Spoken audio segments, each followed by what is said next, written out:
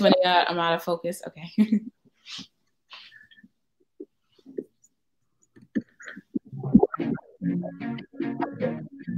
That's my theme music.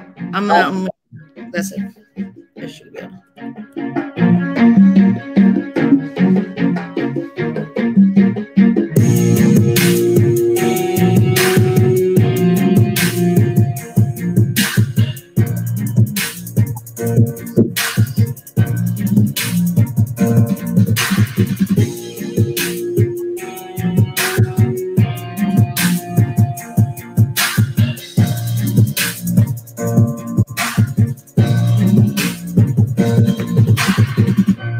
They don't want you to know the truth. Peace, everybody. Everybody can hear me? Thumbs up. You never know. Dominique, can hear me? I can hear you. We're great. Yes. All right. I'm so excited. As you can see, I'm excited about this. Yes. This movie coming out February 12th, 2021. We so many people were part of it, a 3-year process, an incredible process. And that's what I want to talk to with who I am with here right now is Dominique Fishback. She's an actually born Brooklynite, like my husband. So I peeped it. I was like born and raised in Brooklyn. All right. Gotta say it. Yeah, you're an actress, of course, a poet, a writer on the rise. You also, I was reading, did a one-woman play. Yeah. That's perverted. And you just did Project Power on Netflix, which I watched. I loved anything like high-tech sci-fi. Yeah. Fiction. But I first saw you, I was watching this show called The Deuce on HBO about sex workers in the 70s. And growing up in the Bronx and going into the city, 42nd Street, the way it looks now, it's like two completely different worlds. But I saw you in that, and then you were there for a couple seasons and then not, so I didn't like what happened to you. But I really thought, and correct me if I'm wrong, that this is really from the perspective of women who work and as sex workers. It wasn't, well, you were working for people, but you weren't in your character. So I felt like that was a very hard role for you to play.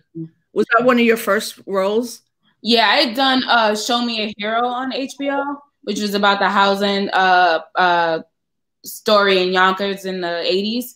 And that was the first David Simon project that I did. And after doing Show Me a Hero, one day he came to me at ADR and he was like, I don't know if you heard about my new show.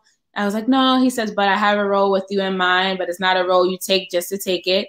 So read the scripts, and if you don't want to do it, it's no harm, no foul, because it's about the rise of the porn industry in the 1970s. And I was like, okay. So I read the script, and I felt safe to do this project with them because I had done my first thing. And because he already said, like, if you don't want to do it, it's no harm, no foul. So I knew that it was a safe space because obviously I want to continue to work with David Simon.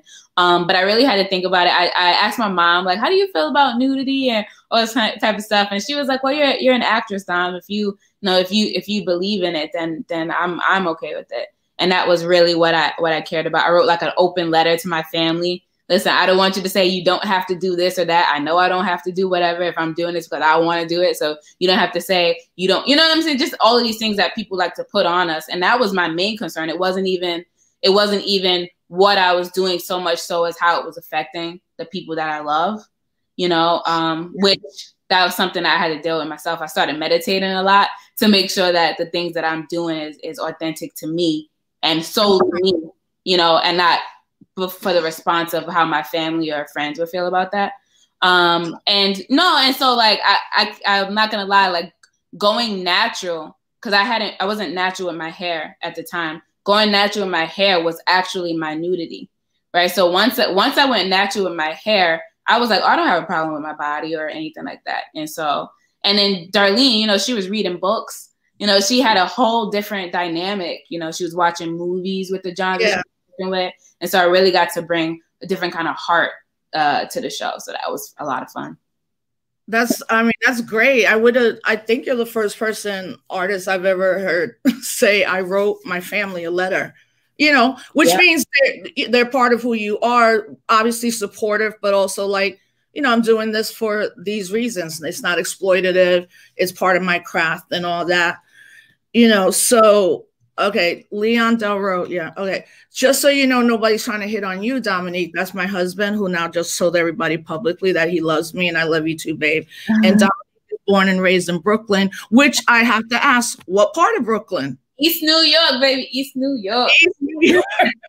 I went to high school in Brownsville, you know, Bed-Stuy, so it's all over. But I'm born and raised in East New York.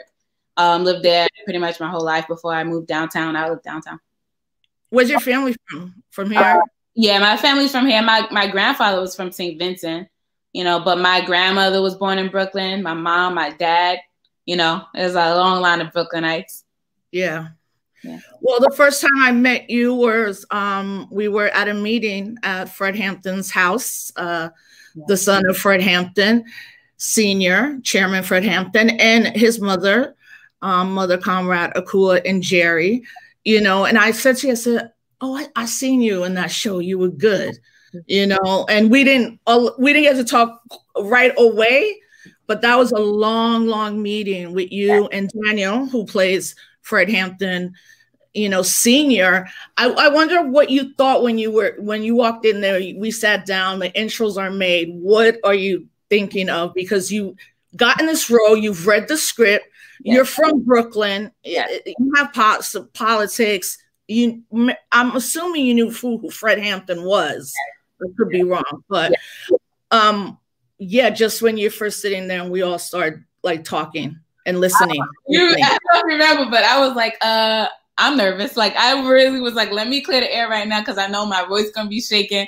I was like, you know, and one of the things that I said to Mama Akua was like, I want to apologize, you know, because everything moved so fast, and we had to decide who was going to be a part of the movie before we could get to them. And I know she's alive and here with us, and I didn't want to disrespect her by agreeing to play her if she doesn't approve or know who I am. So that was really important for me to like get out, you know, the way that if I didn't believe that in my heart that I enough care to understand, you know, or to try to understand or to be open to what they were saying, then I wouldn't have even agreed to do it. But I felt that I instinctively that I could do it. Like I would give my all. I would give everything I had to it, you know. So that's kind of why I agreed. And then hopefully, like, I was like, fingers crossed we meet them and they're excited about doing this project. That was really important to me.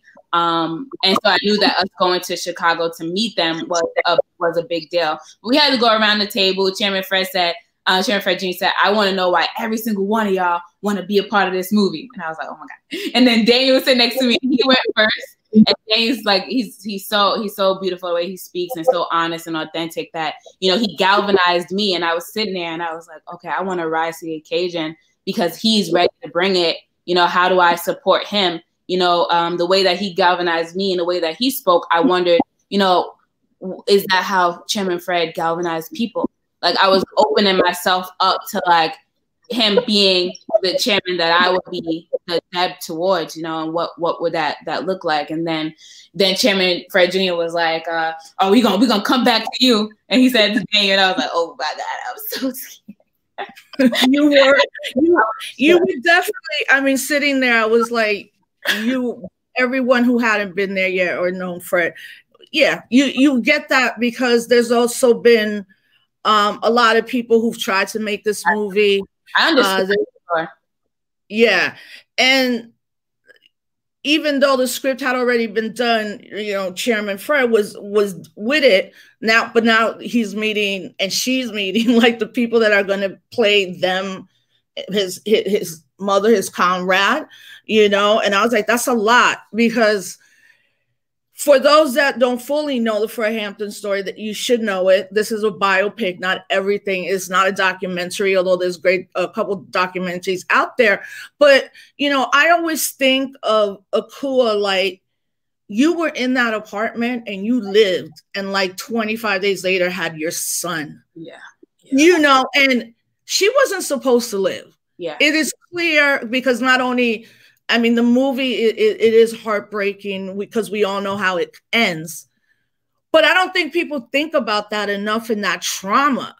You know, so you as an actress, now you're meeting the person, you're connected, you know the story, you're leaning on your partner Daniel, and then on LaKeith, and then the whole crew, the production, all of that.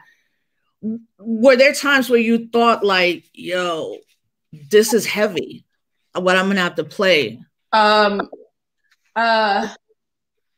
know, I didn't realize how heavy it was until towards the end of filming when we had to do the assassination scene, because it ended up falling on the 50th anniversary of the assassination of Chairman Fred.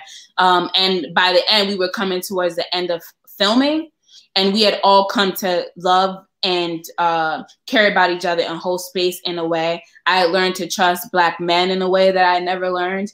I learned how to be, I learned the type of woman that I wanted to be. I understood womanhood and differently. I understood unconditional love differently. My whole being was expanding by playing Mama Okua, by playing Deborah Johnson.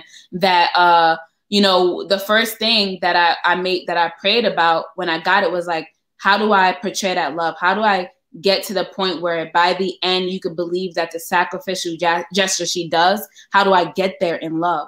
You know, so I journaled a lot as my character. The journal that she carries around in the movie is one that I suggested that she had, and I drew every picture, I wrote every word. I would write a poem for every single monumental moment that she had with Fred. Like, you know, when she first sees him in the school, I wrote a poem about that. When they first kiss, I wrote a poem about that. You know, I wrote a poem about every single thing, and I was journaling and trying to imagine the world that we don't get to see. And I think by doing that and leaving myself open and my spirit like open to tell this story, it allowed that by the end, the day before we had to film the assassination scene, my stomach was in knots. I was in a hotel and my heart just was like pounding so hard, and I'm trying to understand what was going on. Then I just kept telling myself, no, Dane's gonna be okay. Dane's gonna be okay.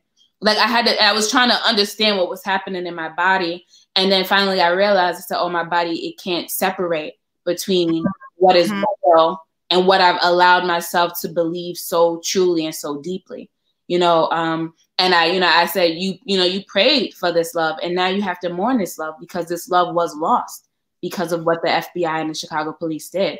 And even though Daniel and I and the cast and I will love each other for forever, like the love that we got to inhabit during that time is not a love that belonged to us, you know? So I was only experiencing it for a little while, but it was so profound and so life-changing that I had to like cry the night before and then do the scene. Yeah, I mean, so you archive basically the movie, but you and also talking about love. That's a lot of what I think of when we think about our elders who are in this movie and their partners, you know, and especially when one is assassinated in that way, as well as Mark Clark was also assassinated. And I'll tell people, I'm like, I want to know if there's a love story. Like, I don't want people, especially younger people, to look at people who engage in revolutionary politics and are hardcore radical, or, I mean, just as progressive left. That's not even the proper word. But, you know, being part of the Black Panther Party for self-defense, all those people knew that it can end like that. But there was still relationships. Yeah, that was, you know, and Chairman Fred is the best part of that relationship, that he got to live because his mother got to live. So hearing you put it that way, and the vulnerability that you must have to have. Yeah, I don't think about those things. I've never been on a set of a movie until this one. And I was there with the church scene. And when Daniel came out the first time, I looked at Charles. Charles Keene is one of the producers. Y'all should check out everything Charles Keene is doing, which is flipping Hollywood upside down, with his company Stay Macro, and really supporting like Black narratives and storytellers. We looked at each other and we started crying, because I was like, he sounds just like him. So, this is crazy. That time, I mean, whew, he transcended. He was gone. I was watching. He was not there. Daniel was not there. And so many times I was like, right, this is why it's a movie and they have to do 9 different shots. And there's one point where I think we're still doing, no, that scene is still happening in the middle of the afternoon after break.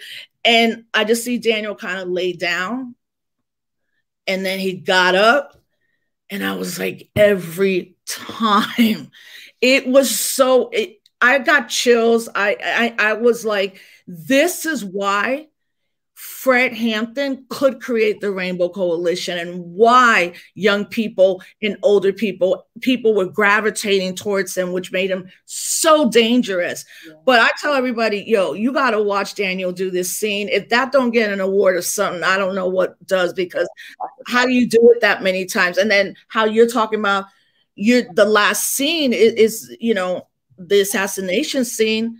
No matter what, you're doing that scene a lot too. Yeah. A lot of trauma, you know. So, and Fred was on the set, I know, and I think Comrade Akua was there a couple times. She came to set for sure. I know she was there for that one. Yeah. Yeah. So are you? How excited are you? With so much buzz, but all of you were amazing, incredible. This is your breakout role for sure. Thank you. I appreciate it. Yeah, I'm super excited. I'm most excited. Yesterday, I got to do some interviews with Mama Kua, and she said, like, seeing Daniel and I up there, it made her remember and it made her miss that love. So to me, that was really profound, because that was, you know, I'm a romantic myself, right? Like, so I remember even talking to Shaka in the beginning after I read the script. You know, I said, I have 2 thoughts, but I don't want to overstep. So let me know if you want to hear them. He said, you'll be playing her. You can't overstep. Give me your notes. And one of them was, you know, a lot of times when it comes to romances and Black women, Black artists, you know, we always have to prove ourselves in love, right? Like, we have to stand by somebody when they go to jail or we get pregnant, and only then are we worthy of their commitment. And I wanted to make sure that that was not the case in his story, that we got to see that he loved her for her mind, you know, and what she offered. And so we call it the Malcolm scene, you know, when they're talking about Malcolm X, that was really important for that moment, that her mind, that you see that his wheels are spinning off of something that she is bringing to the table mentally. But, you know, I was like, listen, when it comes to love, I just want to make sure that we know that she's worthy of love before all the other stuff, before even being a comrade, like, just innately deserving. Black women are deserving. You know what I mean? And so yeah, I mean, I was happy that Mama Kua like felt the connection between Daniel and I. It was really important. And I'm super excited that people are responding the way that they are, and that the next generation gets to know that we have heroes. You know, we didn't really get to learn that in school. I didn't learn about the Black Panther Party when I was in school. You know, a lot of times, you know, there's a white savior. You know what I mean? And that's what we're conditioned to believe.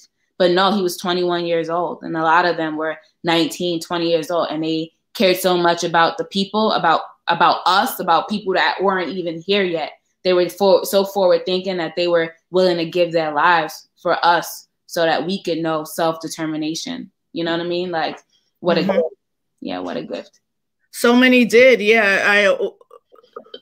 In my research, and I study the 70s and social movements and things like that. I again grew up in the Bronx and then Westchester County. I had to go to college in upstate New York to be like, I don't know who the Young Lords are. And everybody's like, you're Puerto Rican, right? I'm like, I don't know. I hadn't. The closest thing I could remember, and I went to school way earlier than you in the 80s, was Malcolm X that Spike Lee wrote, and Do the Right Thing, because those came out. And one of the overarching things for me growing up, and people my age growing up in the city, is that we also dealt with Donald Trump trying to get the Central Park 5 assassinated, the brothers, you know, who were convicted of that rape. So, and then the Howard Beach incident, they were peripheral for me. Because my dad would bring home the paper and be like, yo, you see this? Like, they didn't do this, or this dude's a racist. He's trying to get him executed. So my dad would bring papers. I definitely knew what it was to be Puerto Rican. That was like 100, all the time. But like I said, I didn't know about the Young Lords. And I didn't know until I went to get my master's at Cornell University that I was like, wait a minute, Fred Hampton started the Rainbow Coalition, not Jesse Jackson, which I should have known, but I didn't, And then in 2001, I got to meet Fred, who to me was almost not human because everybody knew who he was. And I was just like, oh man, wow, this is crazy. And I think for all of those, the children, sometimes they don't get to be anything but the son or the daughter. Mm-hmm. But I know that Fred takes that legacy 100% seriously. So does this give you now that this summer too was, these uprisings, continuing uprisings around police violence, state violence, and all of that? How were you able to process this summer? Because you have finished the movie. Mm-hmm. And this stuff is right in our faces again. Yeah.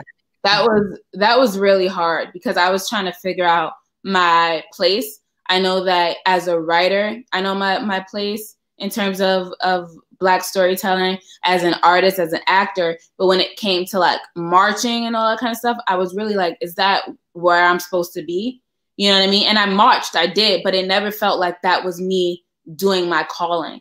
Right. But then I was like, well, I have this one woman show, Subverted, about the destruction of Black identity. I've been trying to get it produced for so long. I've been working on these things. I did The Hate U Give. I'm constantly doing art that represents this. But like, is that enough? And at this point, it keeps happening. Am I going to keep writing about it? Like, I was really hard on myself over the summer. And I actually got to speak to Daniel. I was having a hard time. And I spoke to him and he kind of said, I'm paraphrasing, but he said, if we're all one, and we all work as one body, we don't expect the hands to do what the feet does, or like something of that, the head to do what the torso does, or something like that. And he's like, so he wanted me to remember that art is important, that, documenting history is important, documenting as we live through it. And so I was like, okay, I saw that, you know what I mean? Like he kind of helped me to be re-inspired about writing and being an artist during this time. Because it kind of felt like, is that revolutionary? Is that enough? Like, am I helping anything, or am I just pretending? You know what I mean? Like I was really hard on myself during that time. Yeah, no, art is critical. To me, art is political and politics is art. I'm not an artist like so many friends and comrades and all of that, but I definitely, that feeling this summer, for those of us who were like, I can't join for a reason because of COVID, or what am I supposed to be doing now more to help younger people? Am I supposed to be supporting the organizations on the ground? So, as an artist, you're going through that. But I read that you also, the poem that you recite in the movie is your poem that you wrote. Mm-hmm. Yes. Did you write it while the movie was happening? Or was that one of the notes you gave Shaka? Yeah, that was one of the notes I gave Shaka. That was like the first note. I said, one of the things she says to Chairman Fred in the movie is, do you like poetry? And the Panthers are and were very poetic people, yet we don't hear a poem. I think we miss an opportunity. He was like, I think you're right. Do you want to take a shot at that poem? And I was like, oh, like I wasn't expecting for him to like offer that to me. And I was actually filming Project Power with Jamie Foxx and Joseph Gordon-Levitt on Netflix. And I was in a hair and makeup trailer, and I got an email saying, hey, did you work on that poem? And I was like, sheesh. So I started like writing and said, okay, Chairman Fred had these dimples.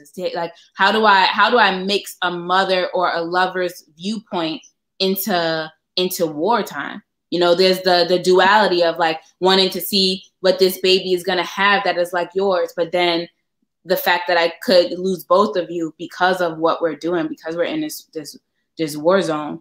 And so, no, yeah, I was happy that I got to not only bring my likeness and my image as an artist to this story, but also to have a personal stamp to say like, I wrote something. I feel like we've been preparing our whole lives for certain things. And these were definitely one of the moments that I was preparing my whole life for without even knowing, Yeah, so the movie comes out and you're busy, busy, busy. You said you have Subverted. Are you gonna you already did it a couple of times, right? But are you gonna try to bring it back when theater comes back, or? Yeah, that was always the plan. I always wanted to do it on Broadway, but now we're in talks with a very special collaborator that I worked with before in works of like trying to make it some kind of special. Yeah. So we're talking about that now. Definitely continuing to write and stuff like that. But Subverted is definitely high up on the, But then also because Subverted is kind of like timeless in the sense that black police terrorism and Black Lives Matter is kind of a thing that's been happening. I wrote this in 2012, 2013. You know what I mean? And so I don't want to update it for it to feel like it happened in 2020, because I think the power of it is that it happened before, that is constantly happening. So really trying to navigate what will it look like for a 2021 audience in this way when dealing with the past, which is not period because it's still 2000s. That kind of doesn't feel like a period piece. So I'm trying to figure that out. I mean, it must be an incredibly a time of creativity, but also I know, at least with me, the isolation after a while is like, okay, hopefully the crazy man is gone and there's some actual scientists running this. And you're in New York City, I'm in New York, upstate New York, and many political differences with the governor here, but compared to so many other states, it can be mad worse. So I hope everybody's out there being safe. Yeah, so I know you have a heart out because you got a whole round of interviews. First and foremost, everybody, I didn't introduce my name at the beginning, although everybody watching should know. I'm Rosa Clemente. This is my show, Disrupt the Chaos. I'm going to be bringing it back slowly. My first show back after 3 months is with the amazing, brilliant, one of the stars of Judas and the Black Messiah, Dominique Fishback. Check out all her work. Watch. I love Project Power. I love doing Deuces. I'm gonna watch everything you're about. And next time I see you, hopefully we would be able to hug. But you enjoy every accolade out there, sis, because you put that role down. And if Mama Akua said you did, then you did.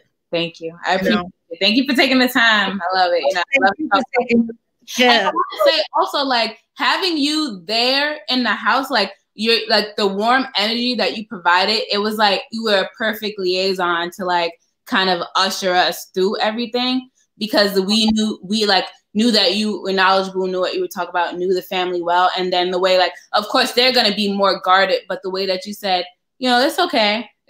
Like really allowed me to be like, okay, like we're not like, it's not personal what's happening. It's just the politics of it all. And kind of really having you to like get that through was really, really helpful. I don't know if you know, but I was so happy to have you. So happy to know you. I was just happy to be part of it, but thank you for sharing that. I think I'm that type of person that sometimes I'm like, all right, let's just figure it out. Although other times I could be like, that's it. Time for this. But no, thank you for that compliment. I take it to heart for sure. So thank you again, Dominique. And everybody check out tomorrow. Come back at 3 p.m. tomorrow, where I'm going to be with Shaka Keen, the director of Judas and the Black Messiah. Stay well, stay safe, sister. Take care. Thank you. Bye-bye. Bye. Bye.